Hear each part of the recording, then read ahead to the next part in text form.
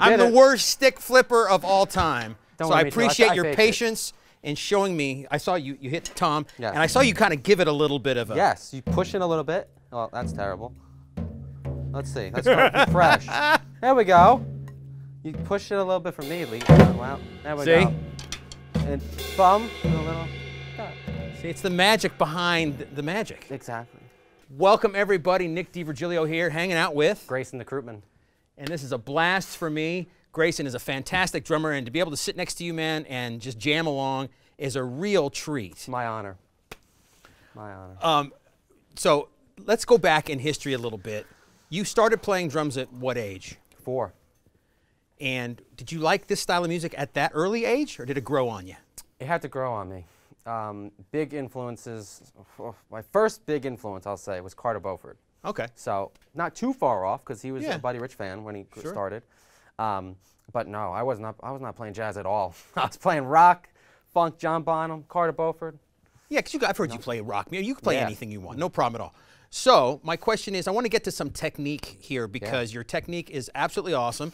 And so at those early ages, were you playing traditional grip from early on? Did you start match grip?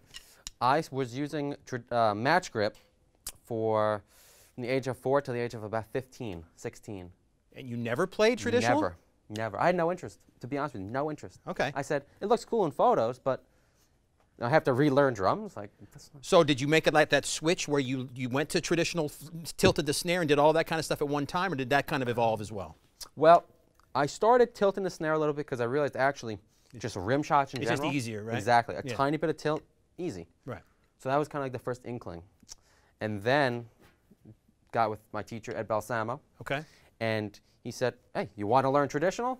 And I said, all right, it's my first day with you. Why not? It's a fresh start. Let's start. And it was tough. It was like relearning the drums. Right. It was as if I took my drum set, put it backwards, because I couldn't play a fill. I couldn't play a roll. I couldn't play a beat. It was literally everything, except my right hand was fine. That was it. So can you show us, the audience watching, give us some tips and tricks on your left hand, because the speed that you play, I could see that you use your thumb, you use your first and your middle finger a lot, especially when you get up to speed. So can you give us a couple of tips and tricks on that? Easy. I'm thinking of my traditional grip kind of like gears on a car, gears on a bike. Okay. First gear, I mean, I can use my wrist for first gear.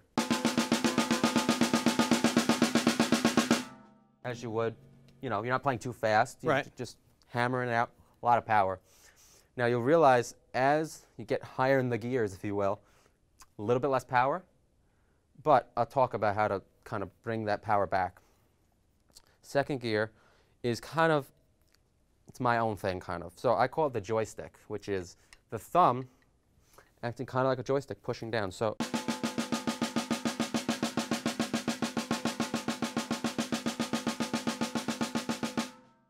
first and second gear will get me very far.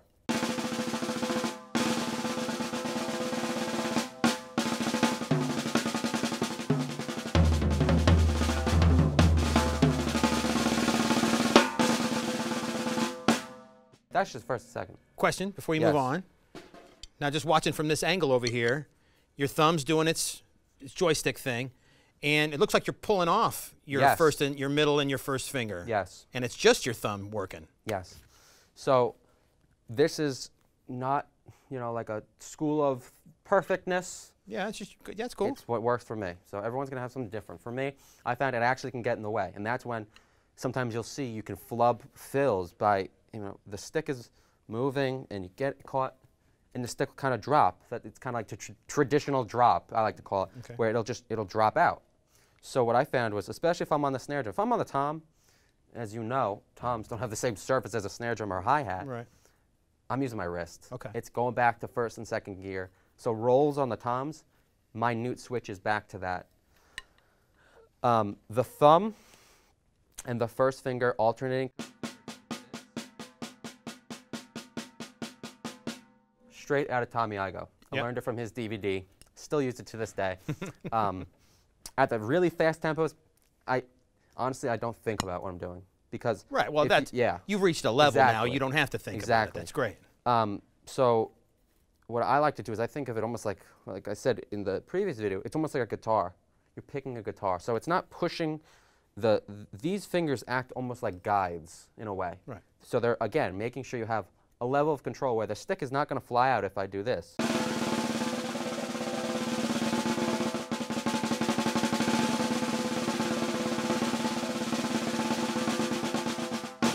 You'll see that when I start to angle differently, that's when the different fingers come in. Right. My middle is kind of like the biggest guide.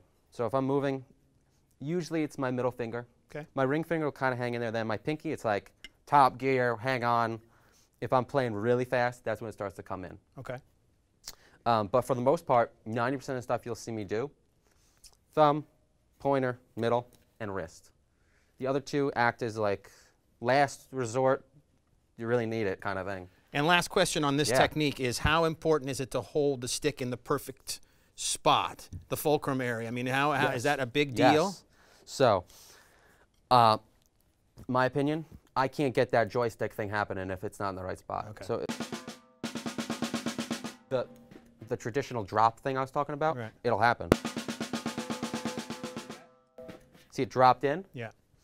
So if I do it too far back, doesn't. You get no bounce back. Exactly, there, right? Yeah. nothing.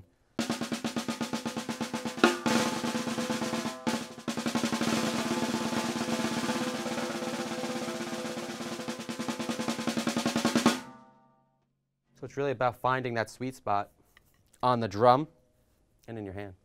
Awesome. All right, so after you go home, I'm going to sit down with the pad and I'm going to try and learn some of that stuff. And then I'll send you a video and you tell me how I'm doing, all right?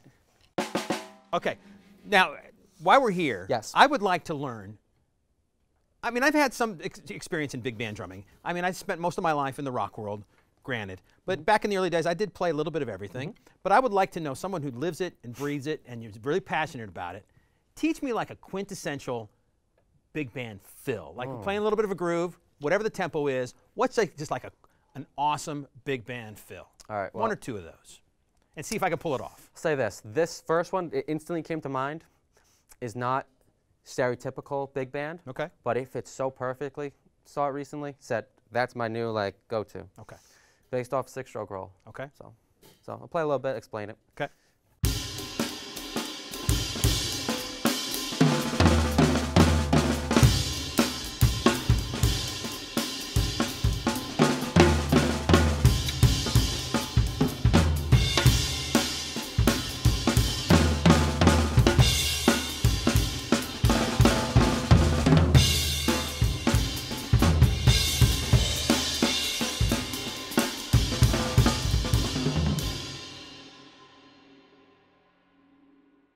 So, seems crazy, it's not.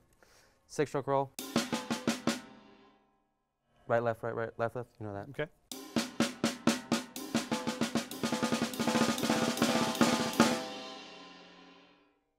Where the magic comes in is with the accent. So I change it up a lot. That left, right after the right, so the second note of the grouping, I accent that. You'll see I use this kind of whipping with my wrist.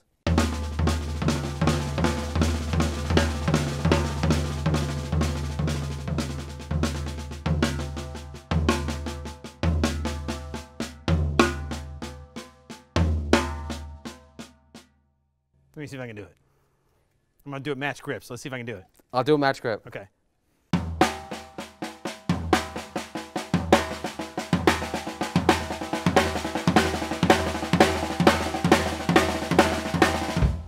Now. It has a little bit of a bludged sort of thing to it. Because it sounds like.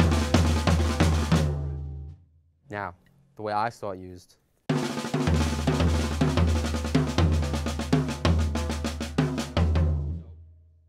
A variation is you take those two rights, so 2 rights, and you do right, right.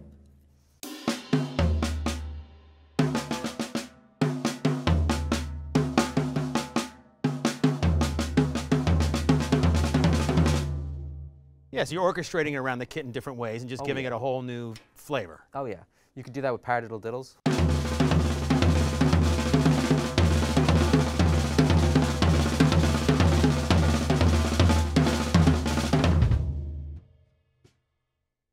Anything like that. Sweet. All right, something else? Can you give me, you got one more in mind you can show me? The classic Frank Sinatra build. Please, let me learn it. Sunny Payne. Teach it to me.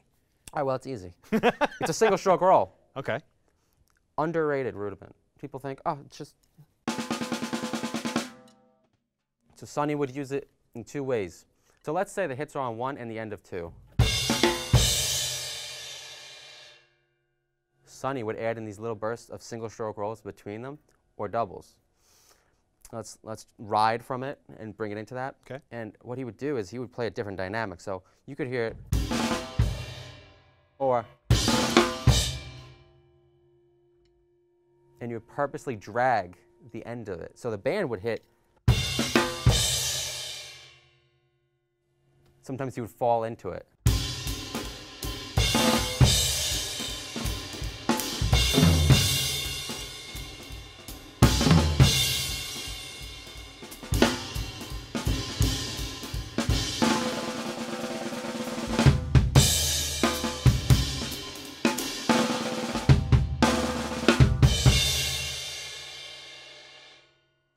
That's another one you just learned.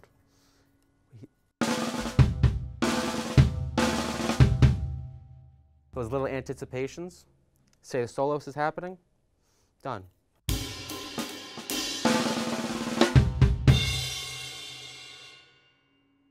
Something like that. That's killer. It makes that style of drumming really exciting. And sometimes it feels as a listener, you tell me if I'm wrong, like the time floats. But it really is not floating. I mean, it's really solid in there. It's just it has this floaty sort of free sound to it, which is killer. Yeah, man. Rocking and rolling? Yeah, did you want to try that? Did you learn it? Did you really learn it? You calling me out? Play it matched.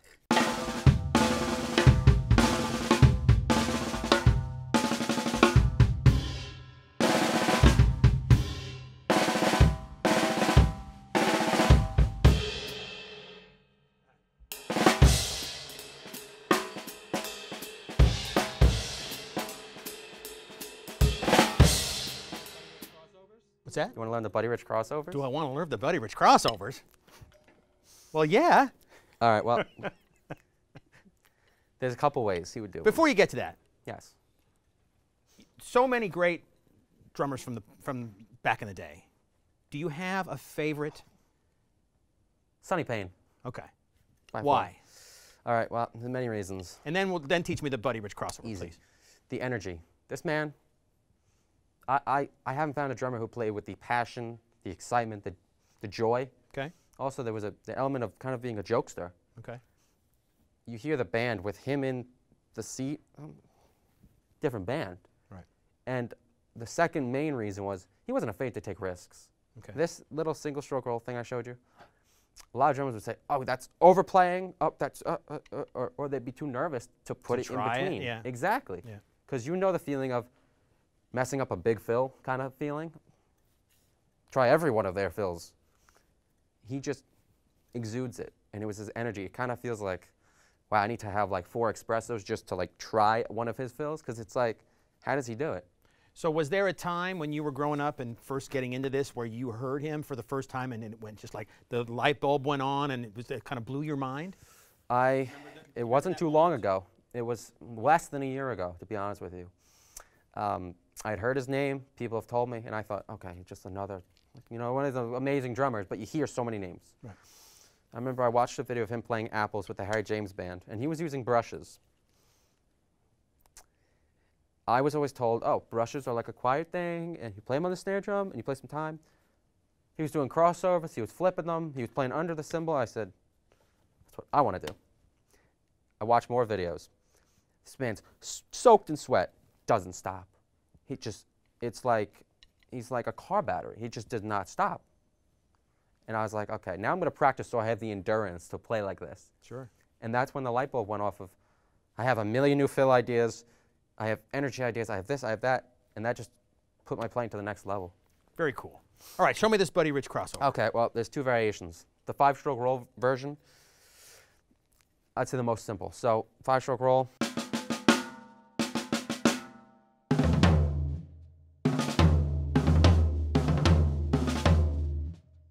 Very simple. So take your right hand, play right hand double, okay, rack tom. And what you're going to do is you're going to put your left hand on the floor tom, play the left double, right hand single. Yes. So he would combine it that way.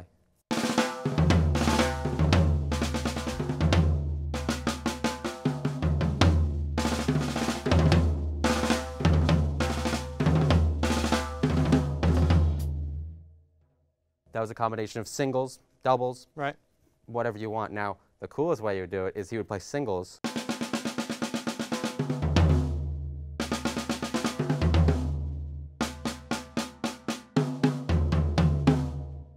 Back to that 6-stroke roll kind of thing. So they're all interconnected. Sure. Paradiddle diddles, single-stroke rolls, 5-stroke rolls, and you'll see a pattern.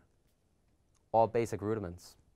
Yeah, they're all based around singles and doubles of some form or another. That's one of the things I talk about when explaining these things is there's only so many notes you can play on each limb. Sure. 1 to 3.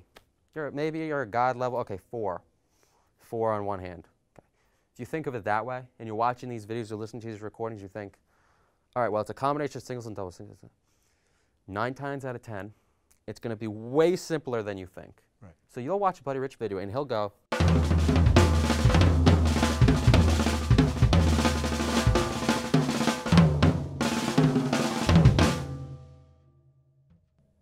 singles and doubles. Right.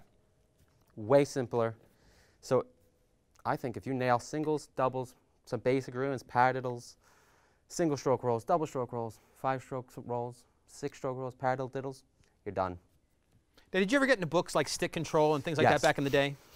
Yeah, I religiously learned all of them. Okay. From my first teacher, then a little bit into my second teacher. And I'll say this, the biggest benefit I found was clearly technique and independence when it came to stick control, master studies, syncopation. Sure. What I shied away from was kind of learning the vocabulary from a book. And I found something that a lot of people can relate to this, I think, because a lot of people have told me their experiences. It gets to a point where you're learning these vocab, maybe 4-bar phrases, 6-bar phrases, whatever, and you're spending so long trying to figure out the independence that's required for that phrase, right, that you're thinking, okay, am I ever going to use this on a gig? I remember one time I was on a gig and I thought, okay, for this fill I'm actually going to use phrase 4 because it sounded cool from page 39. That'll never happen again because I realized that's not music. It's like you're playing an exercise. I'd rather watch a Sonny Payne video and say, okay, I'm going to learn that fill and then sit down and learn it. And no, not write it out note for note. No. Sit there for half the time. Okay, he's doing a crossover into a double. Okay, crossover into double. Stick, new idea, done. Vocab, click, done. Way Very simpler. Cool. Now, before we play out this video, because I definitely want to play some more with you, man, I'm going to show my age here. Well, I'm very young, just in case you were 20, wondering. 20. Just in case you were wondering. But how cool is it that now we have the ability to go sit in front of our computer and find all of this amazing content of drummers from way back in the day, from Gene Krupa on up, and watch them play? Because it wasn't that easy when I was growing up as a kid to see these things, and you had to research and just listen to on record and that kind of stuff, which was great. I mean, obviously I got by. But how amazing is it that you can go there and study these things? Because I see a lot of your videos on Instagram, you're playing along to old songs. You learn like the solos, note for note, and that kind of stuff. Talk about that a little bit if you don't mind. It's a privilege. I don't know how you did it. I'm kidding. But it's really something. I had a taste of it because I'm not too young to the point where I don't remember reading books. In elementary school, it was still, technology was still getting there. I'm not that old, but it was still a point of books. Like, obviously, there were no records. I just had an experience where I wanted to find a live album, and I had to get a CD. That was an experience. Man, I think the whole thing of slowing things down. Yeah, the fact that you can do that is amazing, yeah. There's apps where you can take up the drums. I know, it's nutty. It almost gets to the point where it can almost go the other way if people are over-analyzing too. Sure. Well, you could do that with anything. Exactly. Yeah. But I mean, what would I have given when I was a kid to slow down Tony Williams' parts to try and learn how to, I mean, that would have been amazing. Crazy. It's something. So Greyson, thank you so much for this opportunity, man. This is a lot of fun for me, and it's just great seeing a kid your age with the passion you have, because you know, a lot of kids your age just aren't into this kind of music. So I hope you're really showing the younger generation how cool this music really is, because it is a lot of fun. It doesn't mean you can't rock and still do other things, obviously, because you can play it all. Yep. So with that in mind, man, thanks so much for coming to Sweetwater and hanging out with me, and let's play some more drums. Let's do it. All right, man.